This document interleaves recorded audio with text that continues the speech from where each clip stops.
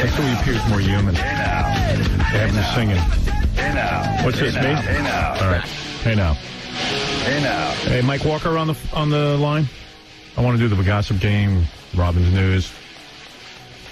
Maybe even slip in a tape of Jay Leno on the Today Show reading to children. Yeah. Oh, no. Yeah, you're going to love this. Yeah. Hey, Mike. Hold on a second. Mike? Mike? Hello?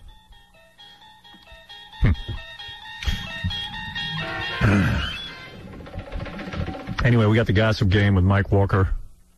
Am I doing something wrong here, Scott? I know you were in here pressing a bunch of buttons. Oh, probably not. Scott! Mike, you hear me? Mike? I think when you hit all these utility buttons, you took me out, dude. No, he can hear you. We just can't hear him.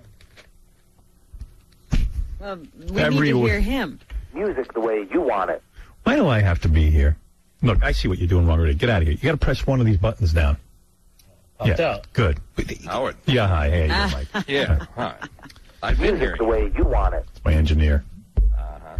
Scott, you can't come in here and hit a bunch of buttons when you're hanging upside down. Scott! You know what I mean? Like when you're doing it, come in here, ask me to move, and do it the right way. Come on, what's the matter with you? You've been at the game long enough, bro. You see him upside down, hitting a bunch of buttons. And I'm like, he has enough trouble looking at it upside right, not upside down. Even when he was right side up, he couldn't tell what was That's wrong. what I'm saying. How you doing, Mike? I'm doing fine, Howard. How are you? Let me just do your intro here.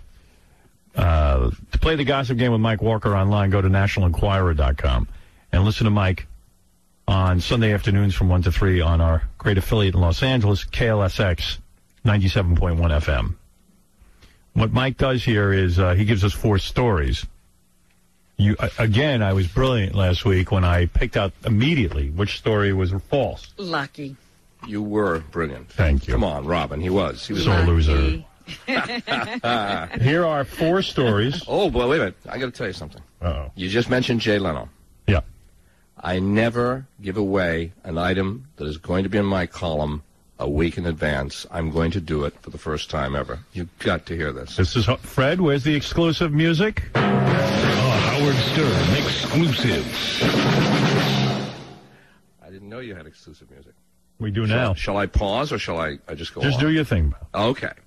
Did Leno gay rape someone? Well, you have publicly... Close. Oh, this sounds good. You didn't deny it. You have... Wait a second. Stern exclusive. Yes? You have publicly dissed Jay as a phony, and you've implied that he is a thief. Well, he is. He told you, if I remember correctly, in his conversation with you, that he wasn't ripping anything off, that John was going over there as an announcer, which nobody really believed. Right. Well, he's only ripped off about 20 different items from this show, 20 different bits, routines, but... that wasn't me, that was Steve Allen. It wasn't you. Steve Allen did everything. Steve Allen, and he's just ripping off Steve Allen. So, it is now official, however, that he has sent out John with head writer Joe Medeiros of The Tonight Show. Yeah, Joe Medeiros must be the guy who's got the hard on for the show. Yeah. All the time. And they have gone out already to do, with John, remotes, tests of them. They're already out there doing them.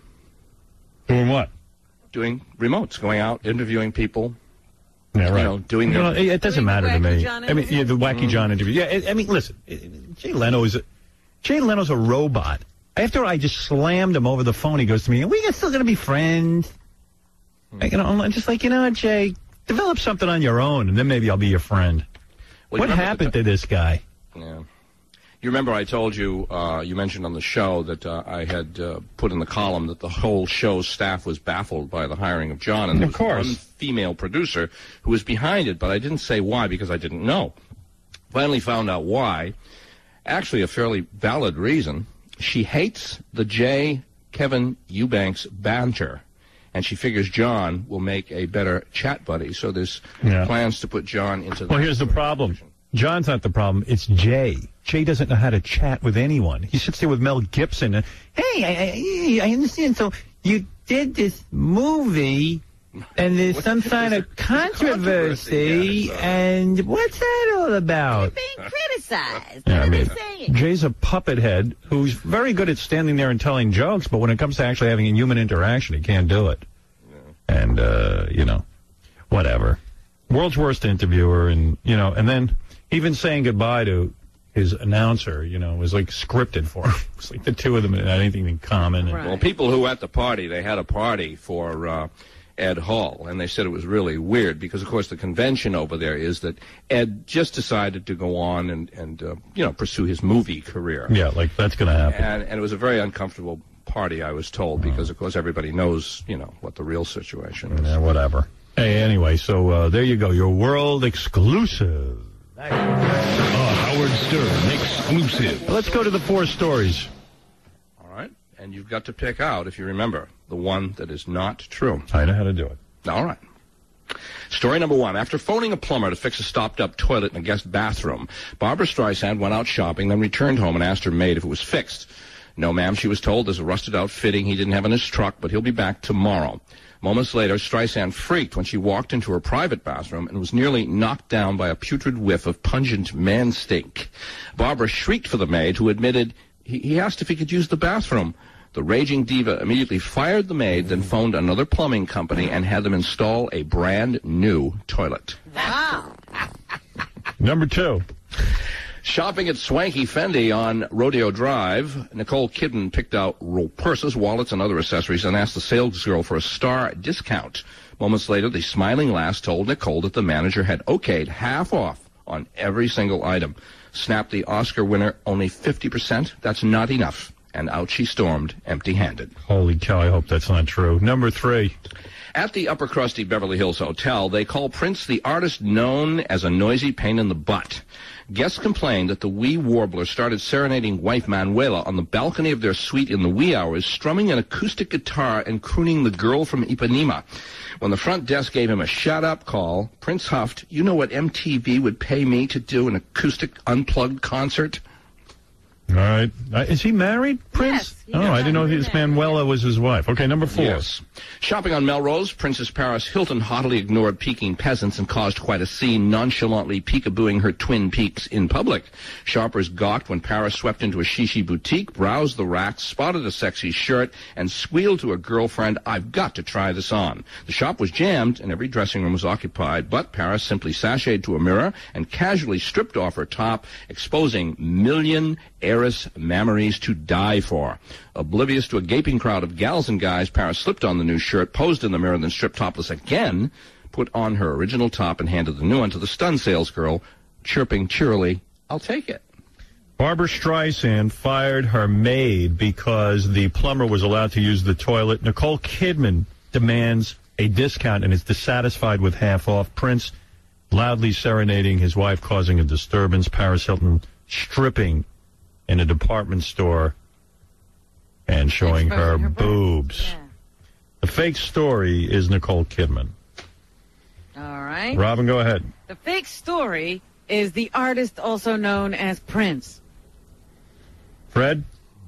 It's between Prince and Streisand. I'm going to say Streisand. Artie? I would love to leave man stink in Streisand's house. Man stink. I would love to leave my man stink all over A word Barbara. I coined, by the way. Very What nice. a great website. Manstink.com. Anybody got that one? I want I it. think you can put that one in. Gary, quickly buy that one before anyone else can. Quick, get Jeff Schick on the phone. Tell him to get me manstink.com. I want it. I left man stink with Barbara. Please, I want it now. Jeff, get it for me. Quick. Go ahead. I won. This is being stolen right in front of my eyes. I just coined You that. didn't think of it. Yes, I understand you. Yeah, I thought of it. I'm Jay Leno. You didn't think of Wait a minute. manstink.com. I got man stink. Hey, I won last week by piggybacking on Howard, so I'm doing it It was an again. incredible win for you, Artie. Yes. All right. I'm still tingling. I'm going Artie and Howard say Nicole Kidman. Robin says Prince. Fred says Barbara Streisand. Nobody picked Paris Hilton. Mike Walker, National Enquirer, KLSX radio host. What is the right Tell answer? them I won, Mike. What's the fake story? Oh, Robin, Howard, you were so decisive today. It would be so great to say to one of you, you won. But you didn't. You Fred won. lost. So that's right. Fred is the winner. Good for you, Fred. Barbara Streisand. I focused in on the man stink word. It was the same thing Artie did, and something smelled, and that was it. As we speak, I better own Man Stink. Thanks, Mike. All right, Howard. Take care. The great Mike Walker. We'll take a break, or can we start the news? Break wouldn't hurt. Break, then the news, right after these words. Howard Stern says The shock jocks quotations such as, "It's okay for a man to commit adultery if his wife is ugly." The Howard Stern Show.